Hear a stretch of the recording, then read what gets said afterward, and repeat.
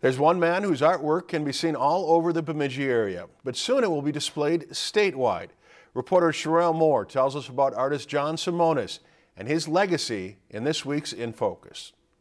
He just wanted to be a noted artist. That was what his drive was. It was his goal to be a noted artist. Even if you don't know who John Simonis is, if you've been to the Bemidji area, you've probably seen his artwork. John first moved to the area with his family in 1976. He stayed in Bemidji until his death in 2013.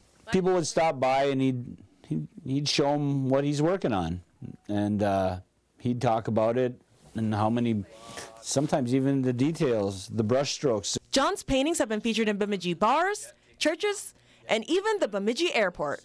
The places he's been to have been a big inspiration for many of his paintings. John also spent 23 years in the Air Force, which also served as inspiration for his work.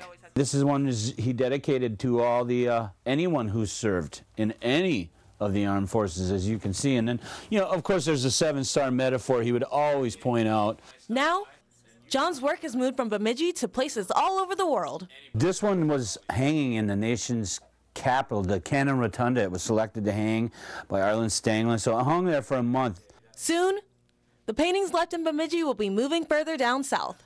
But those interested in the artwork can contact Raymond to ask for prints. We have his information online with this story. I'm in a transitional period, and it's also going to be moving down to Hastings in the metro area, but it's online. Reporting Bemidji with this week's In Focus, Sherelle Moore, Lakeland News.